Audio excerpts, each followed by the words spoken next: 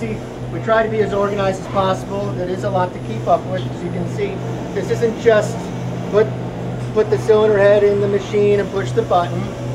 This head has, you know, there's 3 ops on the porting and everything because of, you got the guide work, seat and guide work roughing program.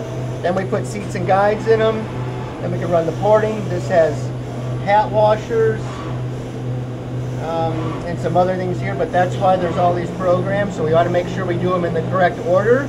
So when we come down here, Automobile just trying to run through the inventory to get these orders out. That's why I'm here today.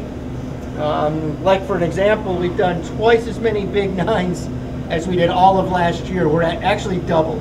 So it's just been a lot of fun to kick ass in a big block Chevy program that was spent. There was nothing left in a Big Chief style cylinder head. Well, we proved that wrong.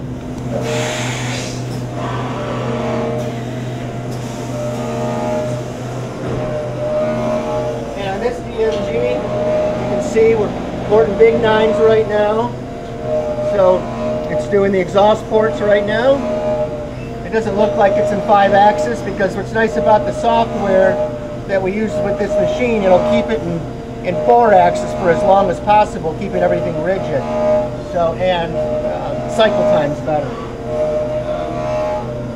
Big 9s, like I said, this one will be finished tonight. I'll come in about 7 o'clock. I'll put this one in, reload the other DMG. So we're working all weekend. Joey's here this morning, and I've been pounding seats and guides in, keeping the 5-axis machines moving.